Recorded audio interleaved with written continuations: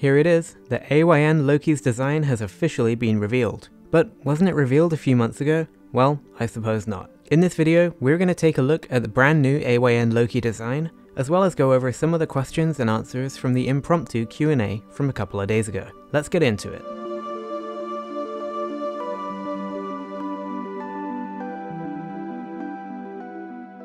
Hello and welcome to Retro Breeze. The official AYN Loki design is here, and it looks, well, substantially different than it did a few months ago. The cloned AYN Odin design is nowhere to be found, and it's now been replaced by quite a different device with barely a hint of Odin DNA left. So let's go ahead and take a quick look at the renders that AYN have shared. I'm going to start with this one because it shows a direct comparison with the Odin. And as you can see, we are pretty close to the same size as the Odin, but around 24mm wider, and just about 3mm taller. There is the same size screen, and it looks like it's going to actually be the exact same bezels as well. I'm guessing this will be the exact same screen that we see on the Odin, and that's not necessarily a bad thing. Even the white model has a black bezel though, and there were some comments in the Discord where people were suggesting that it be made white instead. And I kind of agree with this. I think that would look a little bit better, and of course that's what the original render looked like too. The most striking feature, of course, are these two full-size analog sticks.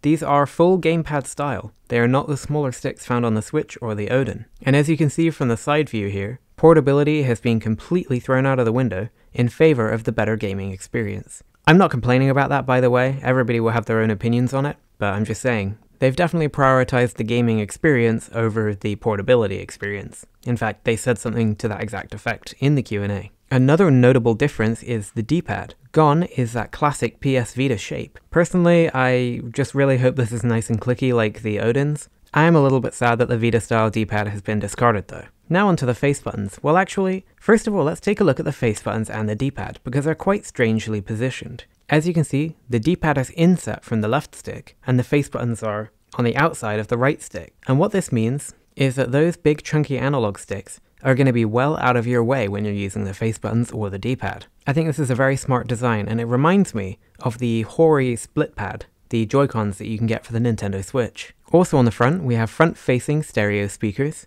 and 4 buttons. That is start and select, home, and a turbo button. But don't worry, this isn't turbo as in it's going to make your buttons work faster, it's turbo as in it brings up an on-screen menu to control things like TDP, etc. The LEDs have been changed as well, and they seem to run a little bit along the bottom and up the sides, but are very thin, more like a light bar. When looked at from the side, the Loki has these huge chunky grips, and when you look at it from the front, you can see that the bottom left and bottom right corners curve downwards, almost exactly like the Steam Deck. So clearly there's been quite a lot of inspiration here from various different devices. And I think that's probably a good thing. And overall, I think that the Loki actually looks really, really great. There's also some renders that have been shared of the black version and the white version. However, it's important to note that these are just renders. There is no prototype with this shell yet. Now I'm going to get straight into the kind of impromptu Q&A that they did. This is 2 or 3 days old now. I was a little slow in the uptake, to be honest. But there are some important points raised. So first of all, I'm going to talk about subjects relating to the company and the product launch.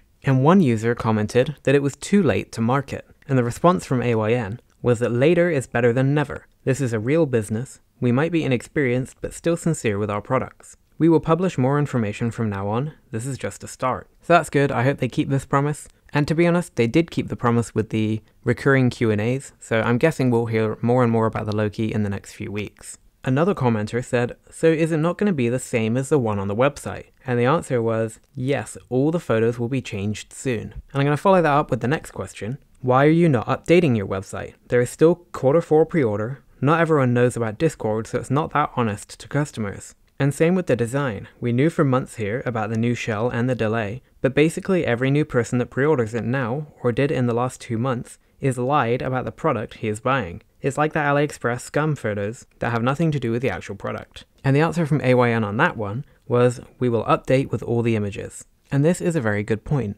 However, I have to say that while I'm recording this, 3 days after the Q&A, the website still has not been updated. So if anybody browses to the website and pre-orders without knowledge of the Discord, they're going to have no idea what they're getting. They really need to update these now. AYN also commented saying that the refund is always available if you change your mind. We do not refuse these kinds of requests. And I think that's good, and if you can say anything about AYN, it is that they are very good at giving refunds without any questions asked. But this situation shouldn't really even be a thing in the first place. So the next question, then why even start accepting pre-orders 6 months early? Great question. And the answer, surprisingly, wrong decision, we admit it. We should do an Indiegogo or campaign or Kickstarter, and we would do that next time. Okay, I'm glad that they're admitting this. I mean, the Loki launch has been disastrous from start to finish, or start to wherever the heck we are now. And it's good that they're admitting this, but even so, it's really not very nice to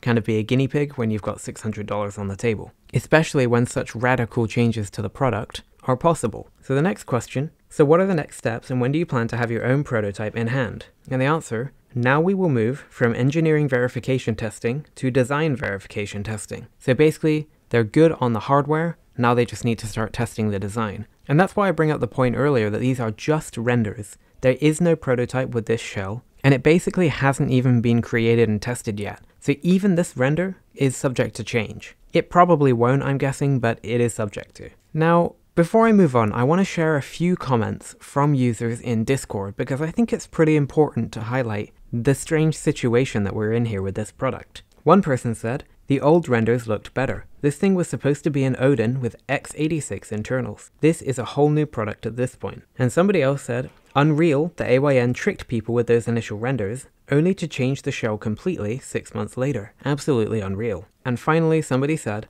it's good to see you admitting this, referring to the wrong decision of taking pre-orders early, but to not have this foresight 6 months ago does not sit right with me and probably many others. I have no regrets cancelling my pre-order. At this point, it's not the same product that was promised at the time. And I've gone off on this in my last 2 QA summaries as well, but I think that these comments really sum up the situation because I was one of the people that bought the Odin, that adores the Odin. I love it so much. It's my favorite handheld of all time. I don't think, for me personally, I could find better than the Odin. And when the Loki was announced to be an Odin with x86 internals, that was what I wanted. And whereas I think that the new design looks stellar, I think it looks brilliant, it is not what I purchased. It's not what I put my money down for. And so this is gonna resonate with different people in different ways. And some people just want their cool product. Some people have trust in the company. Some people are very disappointed that it's not an Odin with x86 internals. I sit somewhere in the middle, whereas I'm very disappointed that it's not just going to be a much more powerful Odin.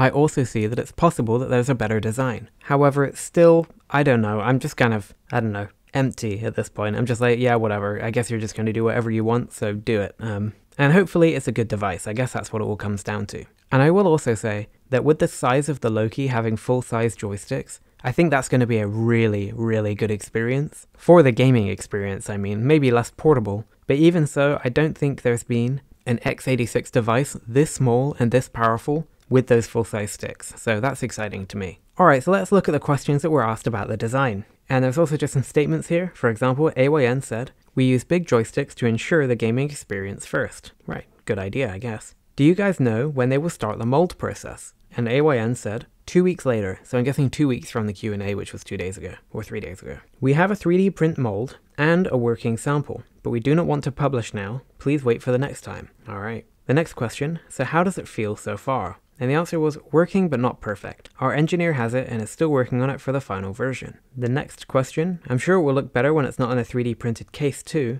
Do you have LEDs in the 3D printed version now? And the answer, LEDs are not difficult for this project, no worries. Next question, are the issues left mold plastic placement issues or other hardware issues? And the answer was no idea, I'll go to the office and check later. Great. Next question, do we know why there's just one USB-C port on the device? I recall you mentioned Loki Max will be larger than the Loki. Will that one be a bit different? And the answer, all Loki models will share the same design. That's the reason we redesigned the whole thing. And the next question, are there any renders of the Mini? And can we get a confirmation that it's still 15mm and not 20mm thick like these renders? And the answer, which is quite shocking, is it is 20mm. So the Loki Mini was supposed to be 15mm, so thinner than the other models. And that is now not the case. And this is one of those areas where I think that this changing of the product after you've taken pre-orders is just really not great for the paying customer. Because that's quite a substantial difference in thickness. And it's called the Mini. So now why is it called the Mini if you're going to change that?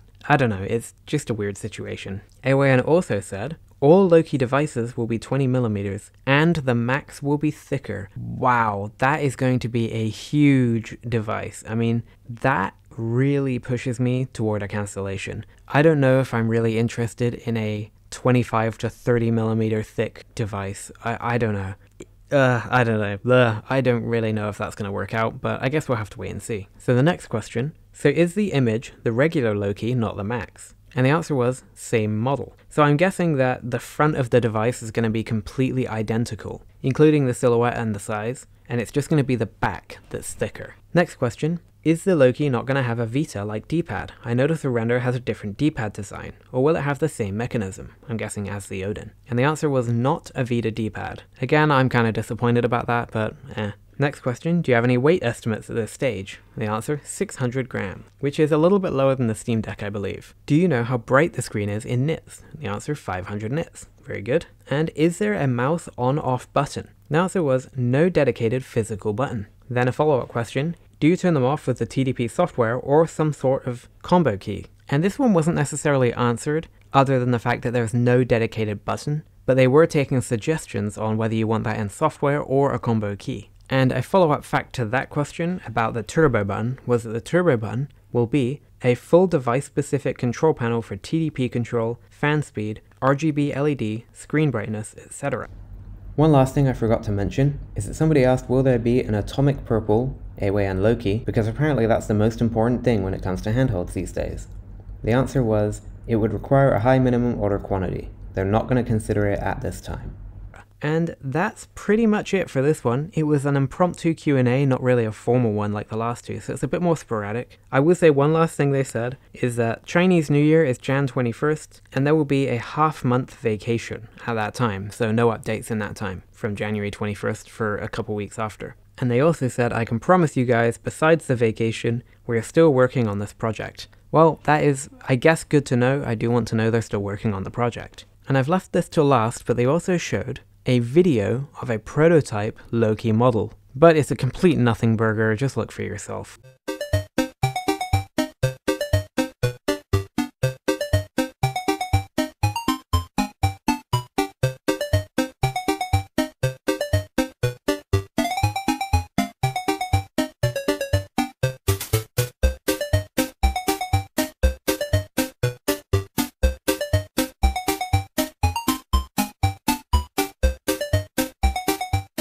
Yeah, like nothing. So that's it for this video. Thank you very much for joining me on another episode of Loki Q&As. Will the device come out, won't it? We'll have to wait and see. If you like this video, please subscribe because I have more interesting content, including every single Loki Q&A update that they do from now until the release. Let me know what you think about the Loki situation in the comments below. Do you have one pre-ordered? Are you interested in the device? Did you pre-order it just now, not knowing it was different than it is on the website? Do let me know. This has been Shem from Retro Breeze, and I look forward to seeing you again very soon.